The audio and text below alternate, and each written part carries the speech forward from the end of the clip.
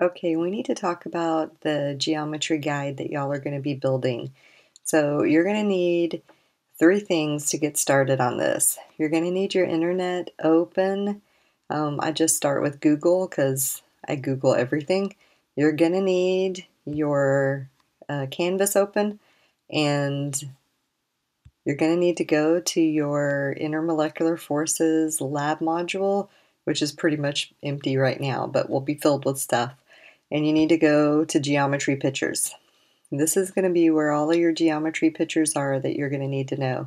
Broken up into two groups, electronic geometry and molecular geometry. So when the instructions tell you to put it in a certain spot, there's a difference between electronic and molecular. First, you need to understand that electronic geometry is just an electronic domain, whether it's a lone pair of electrons or it has a bonding pair. So look at your molecular geometry, and those are going to be the geometry of the atoms in space, and doesn't count lone pairs. Okay, lone pairs will affect the shape, but they're invisible. You can't really see them if you were looking at them. You're going to need Microsoft Office, whether you're using the app or the desktop version. I'm actually going to go through this and show y'all with the app version because it's actually, for this, very easy to use. So if you've never used the app version, you just need to Google Microsoft 365 and click on the login. Now I'm already logged in, so it has everything already sent to me. But if you want to log in, you need to use your school net ID and password, and it'll take you to a two-factor authentication, and you can do it. So you need to open Word, and you need to put a new blank document, and you're going to need to have a table. So for you, it tells you your table needs to be 5 columns and 14 rows. And boom. Okay. Now, you're going to have to label these with what it tells you. And that's row 1, row 2, row 3, row 4, row 5, and so on. Because at some point, it's going to tell you you need to merge cells or put something in the proper headings. Okay? So, very easy to deal with. So I just want to show you a couple of things. I want to show you how to merge cells, and I want to show you how to insert your images and adjust your images. So when you're going through the PhET simulation, and let's go ahead and just Google where to find it. You want chemistry simulations.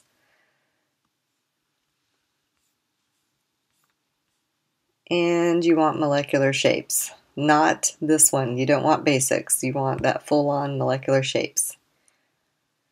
Don't click on anything but the play button, and I'm using Google Chrome and on a Mac, but it's going to look the same as if you're on a Windows or a Mac. The simulation is the same. So it's going to load up, it's going to default in model, and you do want model to start out. In your lab manual, it says click on the hamburger icon, which is 3 stacked lines, but they redid the simulation, so now it's 3 dots on top of each other, which is the equivalent of the hamburger icon. And click Options and Projector Mode. And then go ahead and start it up. And this is going to be the default thing that it gives to you. So your instructions in different places are going to tell you to add things, get rid of things. So the first thing that I want you to do is I want you to pop on 2 lone pairs. And to add anything, you just click on it and it'll add. And then down here at the bottom left, you can have it view molecular geometry and electron geometry. So if I pop different things on there, you can see that it's going to change the molecular geometry and the electron and the molecular geometry. So pay attention to that down there. You can also show bond angles if you want to, when you have more than one. You actually have to have more than one atom to be able to show a bond angle, okay? Because bond angles are between atoms, not lone pairs of electrons. So I want to go back. This is the first thing that you're supposed to show in your user guide that you're building. So your pictures are here, and this is the one that we just built. This is the one we're looking for. So right click, and you can copy the image and paste it straight into Word. So when you try to paste with your normal, copy paste, your browsers, well, I don't know if it's a Chrome thing, but for Chrome, for sure, you actually have to use the shortcuts, okay? So click on whichever square you want to put the image in, and for Windows, you're going to Control V. If you're a Mac, you're going to hit Command V, okay? Now when you click on this picture, it could paste and be really big, it could be really small, but you want to adjust the size, and so it tells you in your guide that you need to adjust it to 5. So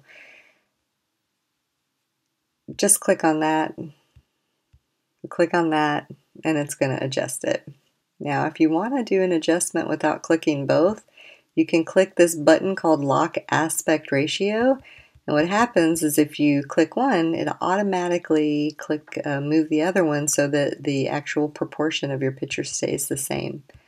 So that's actually pretty cool and pretty useful. So you'll have your headings up here. At some point, it's going to tell you to merge cells. So if you're merging cells, you just click on it and highlight it, right click, and merge cells. Okay, so you can merge as many cells as it tells you to, but you're going to need to merge your cells. Okay, so I'm not going to take you through the entire thing. I just wanted to show you the basics so you can get going. Now, when you're saving this, because you're doing a file upload, I'm fine if you upload a doc version or a PDF version. I like PDFs, they're actually a little better. I like them just save as, and save a copy. Save it to whatever folder you want, but make sure you put it someplace where you're actually going to be able to find it, okay? So if you're using the desktop version, it's going to be exactly the same, except I would not copy and paste the pictures because it could put it on a black background and it'll look terrible. So in this instance, I think y'all are probably better off using the app version. Okay, so that's the basics. Follow the directions and play with it and do what it says. Okay, y'all have fun. And remember, you can use this guide to study